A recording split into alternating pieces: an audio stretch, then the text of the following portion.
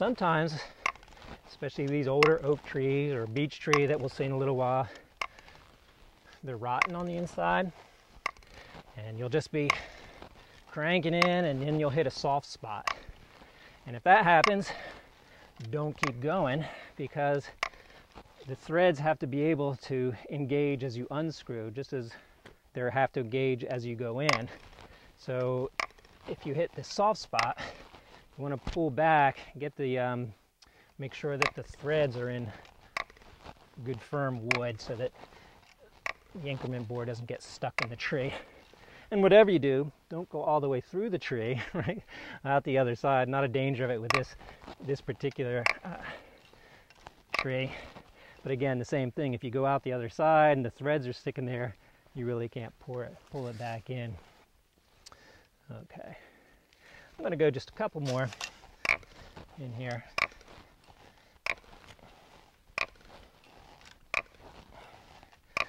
And build up your upper body strength.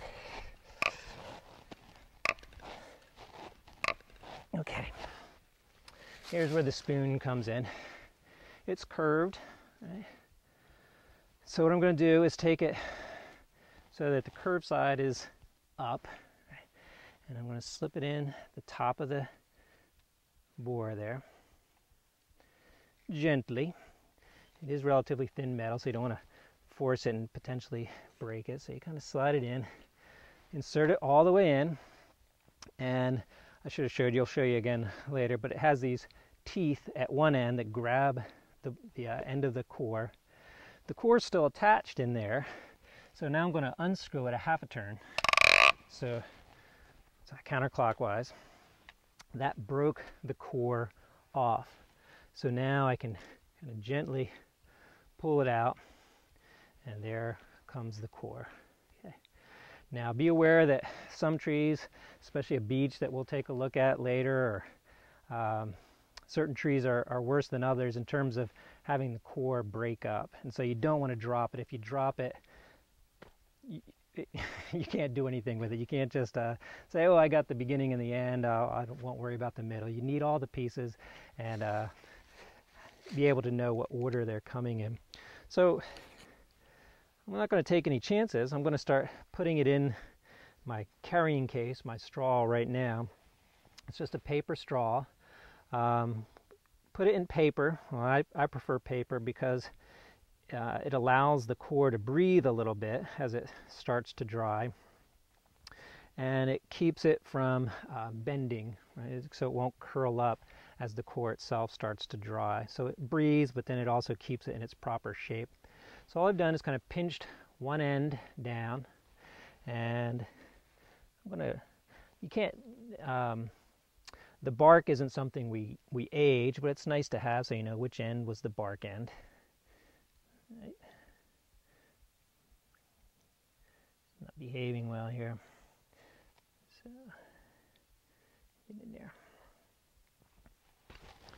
Golf tees are very helpful for helping you push things along sometimes. Okay. All right. So I'm just sliding the core in. And my core is longer than my straw. Okay.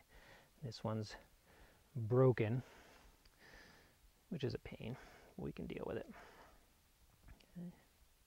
So even if it wasn't broken, I've got more core to get there, but that's bigger than my core, so I'm going to have to get another straw and put it on top of it to seal it that way. But now I've got to get that piece in there too. Okay. So I got to get another straw ready. Okay. Pull that out. Okay. There it is. And there's the teeth on that end, so they're kind of gripping it a little bit, so I kind of have to pull that a little bit. Just set the spoon out of my way so I don't step on it. Okay, throw that in. Now I'm going to put the two straws together. So I've kind of pinched the paper down a little bit so I can fold down that edge, slide the other one over top of it. Okay. And I'm going to mark right now, before I forget, which end was the bark end. Okay. It's important to know. And there's a chunk of bark in there, so that helps, but often the bark breaks off, and you want to make sure what's the outside of the tree and what's the inside of the tree.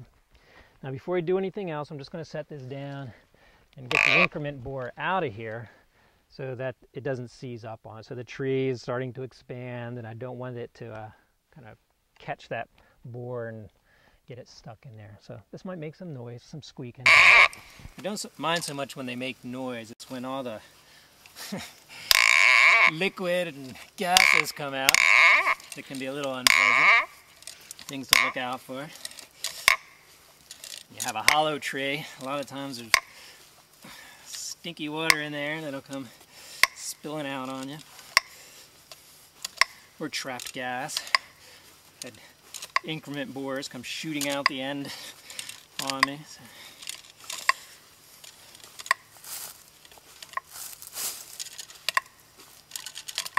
So as you can guess, there's a fair bit of friction. So the metal is warming up, obviously, as I unscrew it. I'm going to use that to our advantage.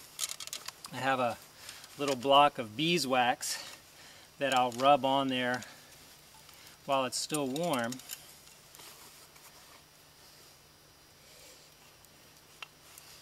And that way when I go to core the next tree, or the other side of this tree, it acts like a lubricant. So basically just the barrel. I don't really need to get the blades. Now often what will happen is you'll get a little chunk stuck in there, kind of blocking the end. This I got to clear through, so I don't have that with this one, but it's not uncommon. And there's where the golf tee comes in handy. You can kind of just push that in there, loosen it, and then either it'll fall out, or you can use the increment board, the spoon, and pull that out again. If it's a real big chunk down there, it's really not going to work. But if it's a small little piece, you can pull. If it's a bigger piece, you might have to insert the spoon again and try pulling that out. Or use your chopstick. Right? So next time you go to the Chinese restaurant, grab a couple of these, right, and you can use them to help unclog. All right, I'm going to put the spoon in there so nothing happens to it. And I want to deal with my core, right? So don't forget you got some information to put down on there. So I'm going to put the tree, what type of tree it was on. I'm going to write that on here. And I'm going to put the diameter that we measured before. Okay, so we want to identify what tree this is coming from. And I'm going to take two cores from this. So we've got an A core and a B core. So I'll put that on here as well. You might have other information like a particular plot or a particular tree identification number or something. You know, we're just out here coring a couple of trees, but you know, if we have like our field book, we might have each tree identified, and that would go on here as well. Your initials perhaps, so we know who's doing the coring. But very important is the date. You'll need to know when this core was taken, so we know what year was that outside ring, or even what season. You know, was the tree already past the growing season? Was it early in the growing season? So we'll put the date on here as well, the date and the year. Okay, now, so we don't lose it, I'm using a Sharpie, right, indelible ink. Another nice thing about paper straws, you can write on them. I just made a little PVC tube. Just drop that in there. It keeps them from getting damaged. And I'm carrying my paper straws around just in a little plastic holder. Okay, shall we core the other side?